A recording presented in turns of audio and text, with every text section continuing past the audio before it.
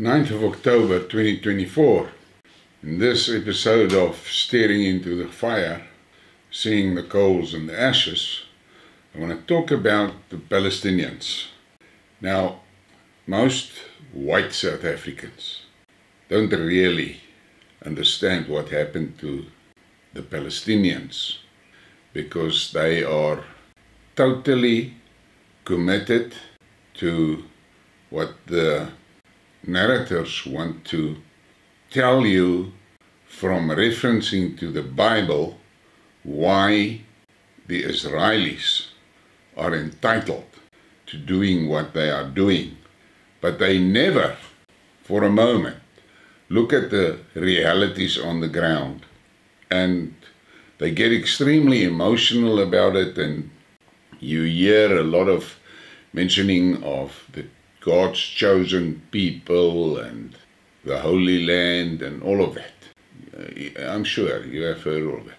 But let's take all of that emotion out of the system. And let's just look at the facts of what happened to the Palestinian people. Now, there is people that are trying to tell you that Palestine was basically uninhabited and there were no real citizens, indigenous people of Palestine. That's what they're trying to tell you, and that's a story they're trying to sell you. And I'm afraid XXX media is playing a big role in that. But let's be objective about it and look at it. Now, not many South Africans, and I'm talking again white South Africans, are aware of the phrase the Nakba. The Nakba, all you need to know, explained in 5 maps and charts.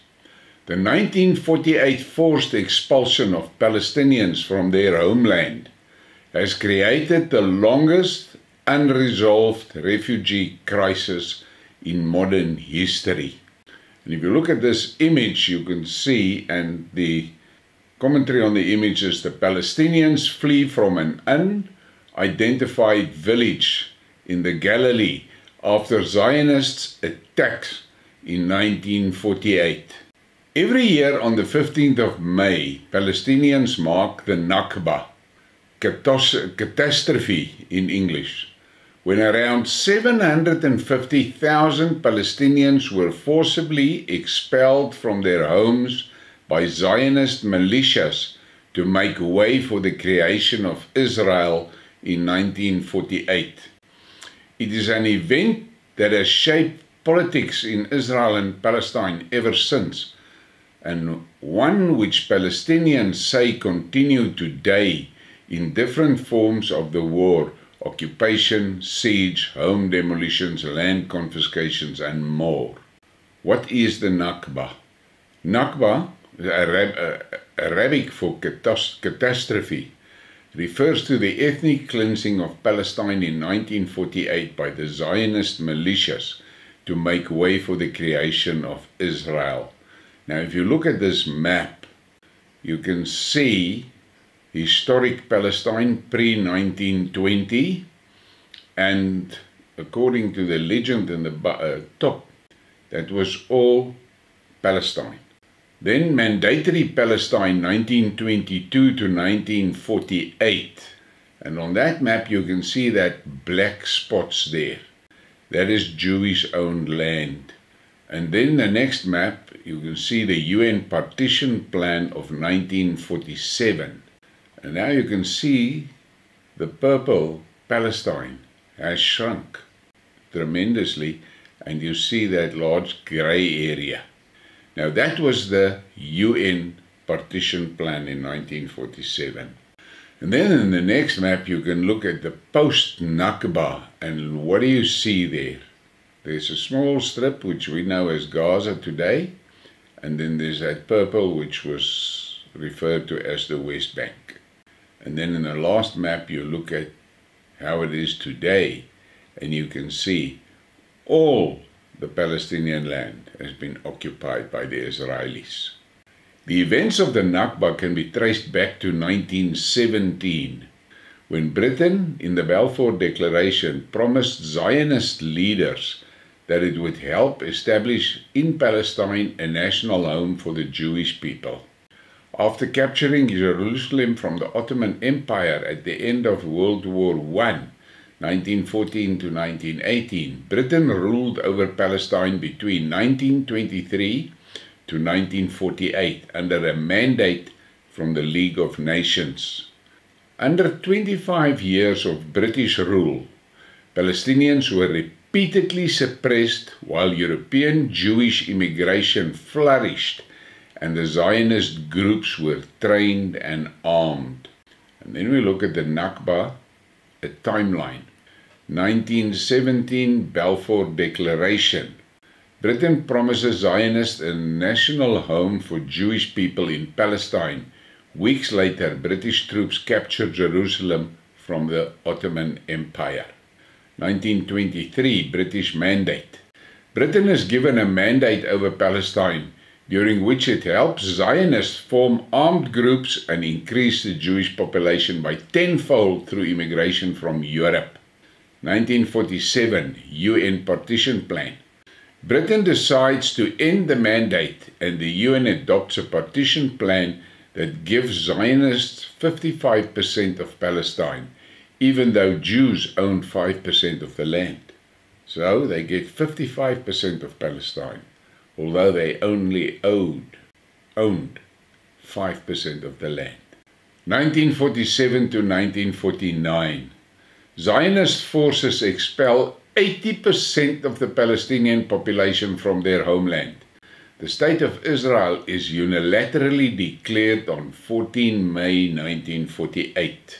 Zionist forces used bombing campaigns, massacres, and psychological warfare to drive Palestinians out, indiscriminately killing thousands. After Palestinians and Arabs rejected the UN proposal, Zionist militias attack Palestinians in a premeditated campaign to forcibly expel them, and it was an ethnic cleansing campaign. 530 villages destroyed, 30+ massacres committed, and 13,000 Palestinians killed by the end of the campaign. 1967 Arab-Israeli War. Israel occupies the remaining 22% of historic Palestine, the West Bank, East Jerusalem, and the Gaza Strip. Today, Palestinian refugees live in dozens of camps across the world, while 5 million more live under occupation. With Britain deciding to end its mandate over Palestine in 1947, and the United Nations failing to enforce the alternative administration, Zionists began attacking Palestinians as part of a systematic campaign of forced expulsion. And look at these maps. Zionist military campaign. And you see there's that peachy color, villages destroyed, December 1947 to 14 May 1948. And the green is villages destroyed after Israel declares independence. And the grey is land captured by Israel. On the first map, December 1947, drawing upon plans devised from 1945, which culminated in Plan Daley, adopted in March 1948, Zionist militias attacked Palestinians to drive them out. Between December 1947 and 14 May 1948, Zionist forces destroyed 200 villages and expelled 175,000 Palestinians. Then we get to the next map, May 1948. After capturing 20% of the land, including major strategic locations, Israel declared independence on 14 May 1948. It then continued to attack and terrorize Palestinians, leading to the destruction of an additional 300 villages and the mass exodus of 600,000 Palestinians. Now, if you look at this map and you look at it in relation with the legend at the top, the peachy color is villages destroyed. The green ones is villages captured, after Israel declares independence, and the grey is land captured by Israel. Look at how they are cleaning that country.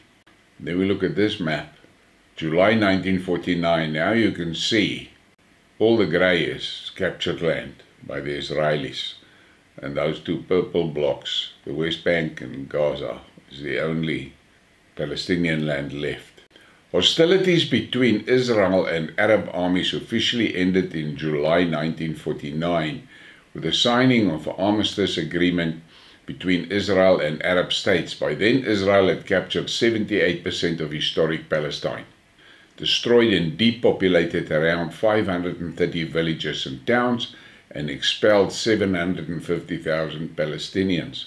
Now, there's one Afrikaans commentator that made a big story about it and said that the Arabs had an army of 40 million soldiers, and the Israelis had 650,000, and they won the war.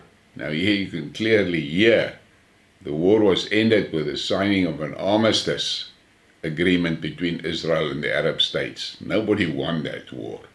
But I don't know if that guy knows what 40 million soldiers look like. By the end of the war, Zionist forces had killed 13,000 Palestinians, destroyed and depopulated around 530 villages and towns, committed at least 30 massacres, and expelled 750,000 people. Around 150,000 Palestinians remained within the boundaries of the newly formed State of Israel, many of them internally displaced. Then we get to this, the aftermath of the Nakba.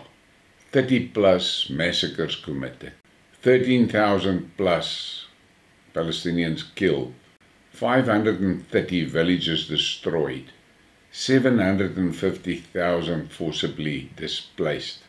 Israel declared on 78% of historic Palestine. Those expelled in 1948 and their descendants number 5.8 million refugees today, living mostly in neighboring Arab countries. Israel has never allowed Palestinian refugees to return to their homeland, making their plight the longest unresolved refugee crisis in modern history. Where are the Palestinian refugees now? Around 80% of the Palestinian population was expelled in 1948 by Zionist forces to neighboring countries. Today, more than 5.8 million registered refugees live in dozens of camps in the occupied West Bank, the Gaza Strip, Jordan, Syria, and Lebanon. And you can see in Jordan, 2.3 million refugees in 10 camps. Gaza, 1.5 million refugees, 8 camps. West Bank, 0.9 million refugees, 19 camps. Syria, 0.5 million refugees in 12 camps. Lebanon, 0.2 million refugees in 12 camps. Now, if you look at that objectively, then you cannot come to any other conclusion in that this was a Zionist invasion of Palestine. And that invasion was backed financially by the West and supported militarily mostly by America. And we see it today, what's happening in Gaza. They've already thrown more kilograms of bombs in Gaza than what was thrown on Dresden during World War II. More explosives than what was thrown on Nagasaki or Hiroshima, I'm not sure, one of the two. Try and think about it. That Gaza Strip is 5 kilometers wide and 30 kilometers long. They have destroyed that place, and they are bombing indiscriminately, killing and murdering people. And most of the people in South Africa don't pay attention to that, the white people. They don't pay attention to the fact that over 40,000 people have been killed in Gaza already in the past year, of which 70% is women and children. The rubble will take apparently something like 10 years to remove from Gaza. And that rubble contains unexploded ammunition and corpses. There's 10,000 people missing. They can only assume that they're in that rubble. But this holier than thou South Africans sit here and they cheer for Israel. Well, these atrocities against the Palestinians started way back in 1940 already. But it's the same situation with what's happening in the Ukraine. Roughly that same South African whites that supports Israel supports Ukraine. And they say the war started on 23 or 21 February 2022. That war in Ukraine started way back in the shit started in 2007. But they don't want to pay attention to that because it doesn't suit the narrative. I hope you can do something with these facts and that it gives you a different perspective. What you have to focus on is the killing of the people and the vast numbers of children that are being killed. But those Zionists, they've got a name for killing the children. They call it mowing the grass. They did the same. They and the British did the same here in South Africa in the concentration camps, killing the Boer women and children. That is what they do. Please give me a like and a subscribe and share the thing. Thank you for your support.